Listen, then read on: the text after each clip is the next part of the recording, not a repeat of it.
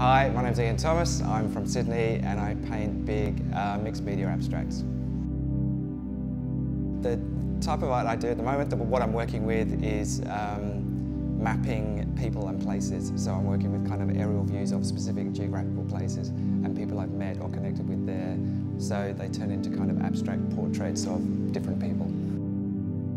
Getting the work ready for the fair was it was a long process. Some of the work is older, some of it's newer, but I really wanted to pull something together that felt very kind of cohesive as a show, and really something that I felt, proud and comfortable of standing in front of.